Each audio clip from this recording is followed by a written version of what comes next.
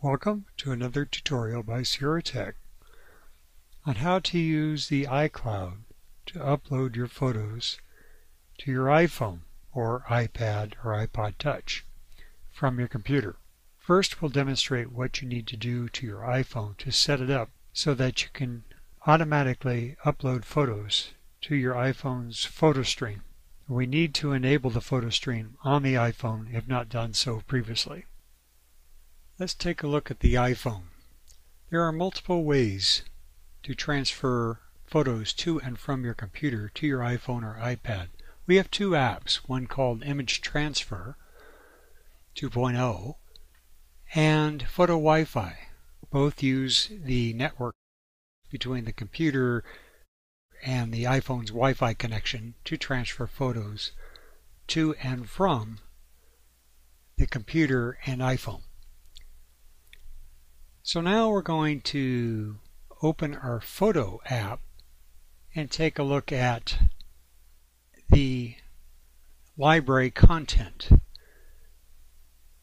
You notice we do not have a photo stream folder in our albums. So we need to set up the iPhone to enable the photo stream. So we'll go to the iCloud settings and in the Settings app and click on Photos. My photo stream is off by default. We're going to turn that on. We're not going to touch Upload Burst Photos or iCloud Photo Library. And the reason why is we don't have enough room in the iCloud to back up all of our photos that exist on the iPhone.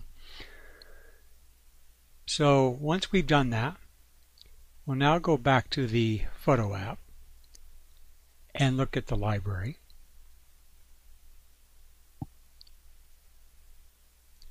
And see that we have My Photo Stream. Now if we tap on My Photo Stream, notice it's empty, naturally.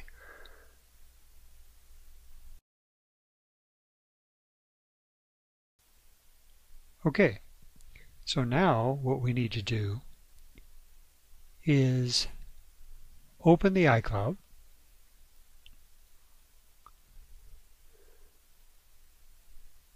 and as you can see here, we have configured photos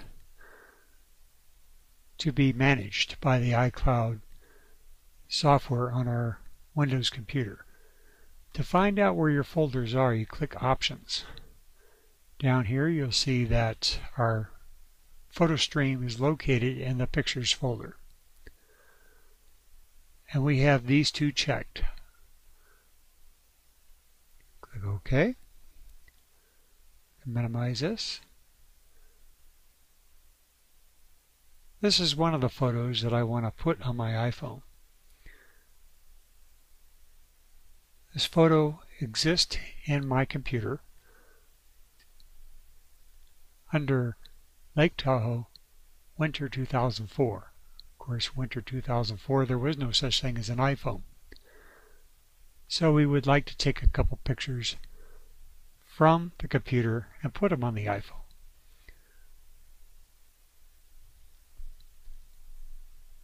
I can click on a photo, of course, in Windows and simply preview that photo. And that looks like one that I want. So I'll select that one, press the Control button, select that one, and I'm going to right-click this and move over here to the Uploads folder that was shown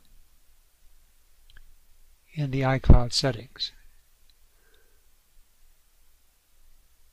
I'm going to copy here. Instead of click and dragging,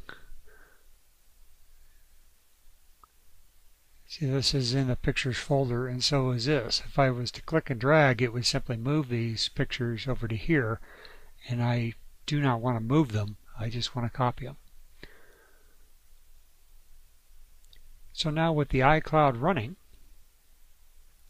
these pictures will be uploaded.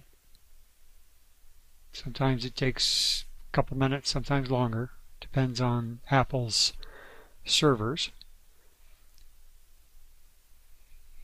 And the iCloud should be running, by the way. in the notification area. You should see it here.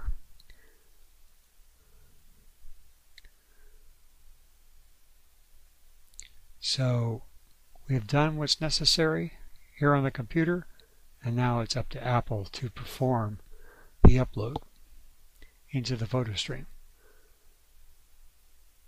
So when the photos appear, let's take a look at the iPhone. So now let's check our iPhone. Let's tap the Photos app, and as you can see, my photo stream has 2 photos. So let's tap that to open it, and let's tap the first image. Notice above the October 27th, 2004 date. This is the date the photo was taken, and information is stored in the photo. Let's tap the second image. Same thing, October 27th, 2004.